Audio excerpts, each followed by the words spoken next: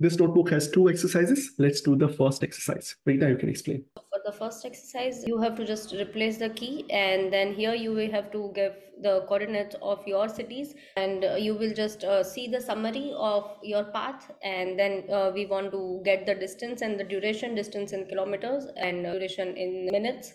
And then you can just apply this here. So we have the summary, just extract distance and duration and just convert it, and you can just print this here. Yeah, so the idea is now let's refine our distance further. The two cities you had selected for the previous notebooks, use the same two coordinates in terms two cities, change the variable names in this code block if you need to. Once you run it, you'll get the driving distance in meters and driving time in seconds. Convert it to kilometers and minutes and print how long it would take for you to drive between those two cities and how long would be the distance. So try out the exercise 1 in this notebook. So for this exercise, first step would be to replace your API key here, and then we have the get driving distance function. We want to use this function to get distance between San Francisco and every other city in the dictionary. So here we have this dictionary, so you have to write the for loop in a way that it always takes source coordinates for San Francisco, and it runs in a loop and takes coordinate of each of the city in the loop.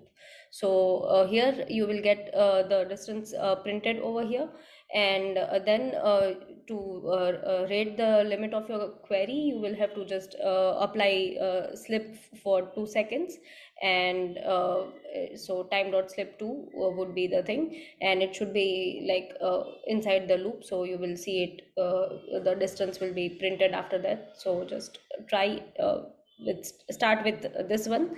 Just replace the API key, run the loop, and put the rate limit. Yeah, so what we've done is we've written a function for you which takes two tuples, source and destination. It returns the distance in meters, in kilometers. So you call this function with two lat long pairs, you'll get the driving distance between them. And all of this is done by the open route service key. Your job is to say, I have a dictionary of 3 cities where I have the name of the city and the coordinates. How can I compute the distance from San Francisco to each of the city using for loop? So if I have this destination cities, this is a dictionary. How do I iterate over this?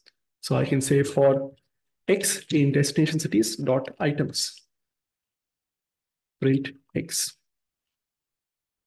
So now I get a tuple containing the first value is the city, second value is the coordinates. And you can just unpack it directly here. So you can say for city, comma coordinates, print city and print.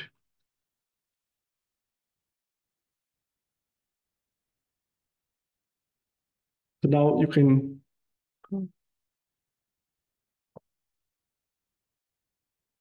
so this is how you iterate over dictionary, extract the key and value.